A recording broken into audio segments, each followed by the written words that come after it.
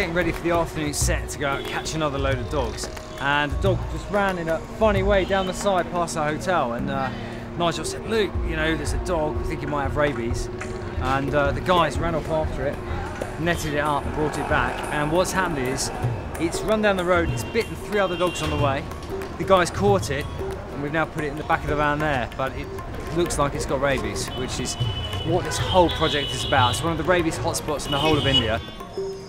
This dog would have not only caused many rabies deaths, but also the government would have to act and they would have to go and start killing dogs. So thousands of dogs would have got unnecessarily killed because of this one dog. I think that's one of the big misconceptions. Everyone thinks rabid dogs, just foaming and just snarling and big fierce animals, it's just going to go through your throat sort of thing. Not at all. They just look a little bit strange. They're kind of ataxic, they're wobbling around, they've got a funny gait, they're just really unpredictable.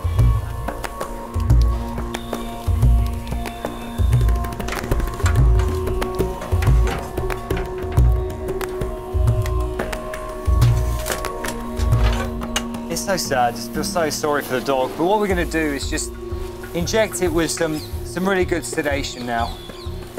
And this just goes in the muscle here. It's all right, good dog. That will work in about 5 minutes. So, good dog. Poor thing. I mean, basically rabid dogs, they're often just perceived as vicious and horrible, and the truth is that they're victims. They're just absolute victims of this terrible disease. So we just do this nice and calmly.